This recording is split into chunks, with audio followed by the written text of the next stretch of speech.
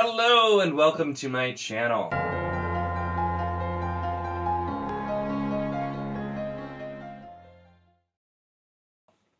In this video, I'm going to be doing the name game book tag. So I wasn't tagged by anybody on this, but I recently saw Boiled Jellyfish do this video, and then I was like going back and watching. So Boiled Jellyfish was tagged by Shelf Centered. I was tagged by Treebeard's Book Reviews, and so I watched a few of these. I'm like, this one looks pretty fun. It looks pretty simple, so I figured I would give this one a go. So I'll link all three of their videos, who also did this too, that I watched and enjoyed because they were fun to watch. And then let's jump into it. So, of course, my name is not super long with Nico, so I'll be going through, and I saw it kind of varied how people did it, but I'm going to do a book that I have read and a book that I want to read and kind of go that route in order to give this a little bit more content. So let's jump in. So for N, a book that I have read, we are going to go with Nightfall by Daniel Barnett, because I loved this book. The first 6 books ending with Lily were absolutely fantastic. I cannot wait for the second arc.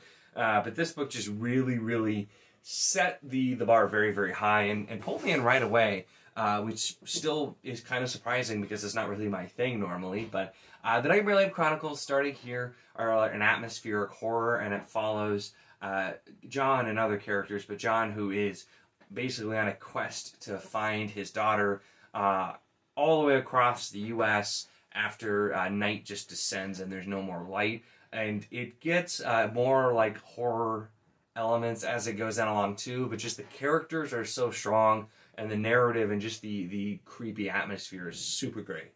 So definitely a book that I love, and I will most certainly be rereading all of the first 6 once the next arc comes out. So then for a book that I want to read still, I had to go with The Night Watch by Terry Pratchett. This is my most anticipated Discworld book, because this is supposed to be, and there are some after this, but this is supposed to be like the pinnacle of the Watch books, or the Guards books, whichever way you refer to them.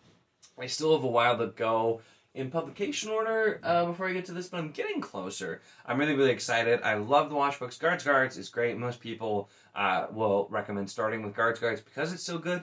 Men at Arms, which is the next in the Guards Watch like subset, was even better. Became my favorite Discworld book I have read so far, so I absolutely cannot wait to get to Night Watch and kind of get to this part at least, because I'm assuming it's going to be quite fantastic, but I'm going in publication order, so I've got some time yet to go.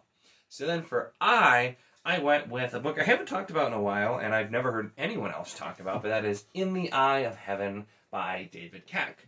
So this is the first in a trilogy, which actually never really got a name. It's called Tales of Duran now, is kind of what they went with when they released the 3rd book. But this is one of those books and series in general that I just feel like I've never actually seen anybody talk about. I found the first 2 books completely randomly, or at least the first one. I don't remember. It's been so many years at this point. I know I at least found the first one randomly at like a thrift store or something years ago. I read it, really liked it. I thought it was pretty good. Read the second book, also thought it was really good, and then started looking for the 3rd book and found out that the 3rd book had not come out, and this was a series where like the 3rd book didn't come out for like 10 years after the 2nd book. By that point, the first 2 were out of print. And then Tor did a whole re-release with the 3rd book and came out with paperbacks. I have all the hardcovers though, which I still like, even though the art is different.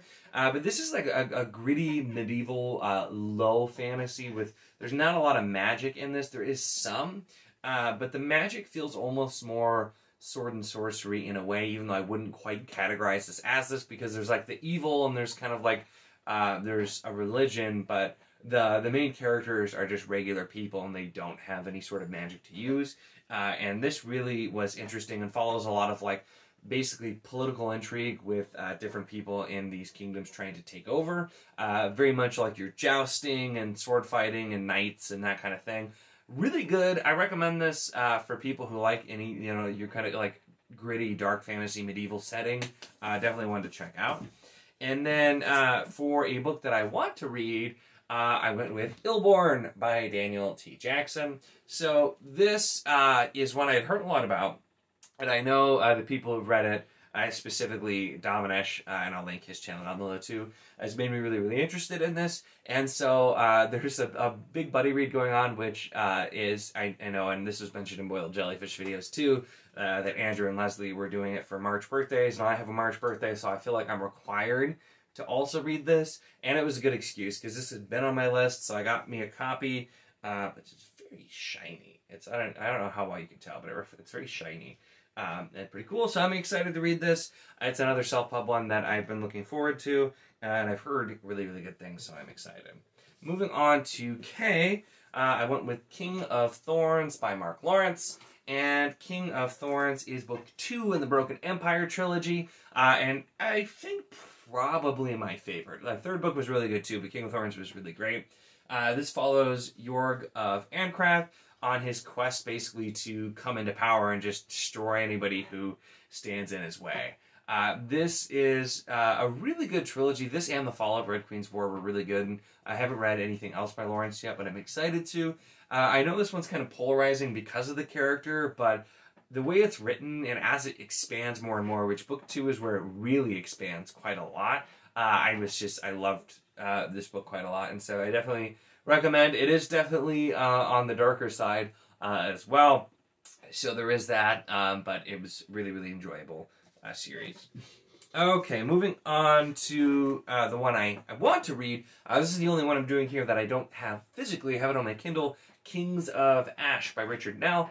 And this is also the first book, I believe, in a trilogy, and I forget the name of the trilogy at this point. But I've heard about this one for a while, and I've heard some mixed things, but a lot of people really, really liked it, and the premise is definitely interesting. So it's something I've been looking forward to trying out, and so I do have it on my Kindle, and, you know, like all of these ones I've talked about are books I have, but I haven't gotten to yet, and I know it's supposed to be, like, it's 2 differing areas, and there's, like, a deformed genius character who's trying to take power, and these other people trying to take power, and I think it's something to do with that, going back and forth.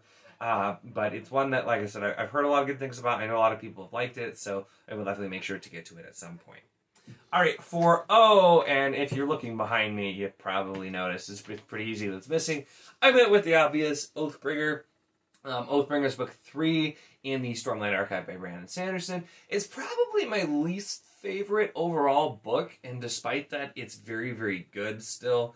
This one just kind of slows out and kind of starts getting things ready that are going to be coming, and then of course has the Sanderlanche we all know and love at the end, and so still does a really lot of great things, and we still get a lot of background on Dalinar, who's the POV flashback character in this book, which is fantastic. So despite like the fact that it is a little bit of a slower book, and it's probably my least favorite out of the 4, it's a really strong book, and so that's why I decided to go with it for here. And then for books that I want to read, starting with O, I immediately had to go with Otherland, or I knew Andrew would kill me if I didn't say it. Otherland by Tad Williams, also known as City of Golden Shadow. Mine is the old one, so it does say Otherland Volume 1, City of Golden Shadow. And so I have this one. And this, I actually just recently, Andrew was rereading it and told me more about it. So I know it involves, to an extent, there's like a VR type game that exists, but it also sounds like there's like a cabal of evil killers and all kinds of other people, and there's a lot more going on. And he was just telling me about it and made me really, really interested to read it. I've had this copy for a while, but I definitely want to get some of the nice hardcovers, because I like the look of this too, but the hardcovers of these books are also beautiful, so it can join my Tad Williams collection there as well. But so I'm excited to read Otherland as well, and hopefully we'll get to that before too terribly long. Of course, there's a million books I'm always trying to read. But so those are my books for spelling out my name. Hope you found that interesting. Let me know if you also love some of the books I mentioned for ones that I have read and really like, or anything about the books that I still am planning to read. Always interested to hear your comments down below. Give the video a like if you enjoyed it. Check the link in the description, as always, for the Wizardly Do It Discord. You can chat about these books, any books, really anything. It's a lot of fun, and we would love to have you. And, of course, if you enjoy my content, make sure to subscribe.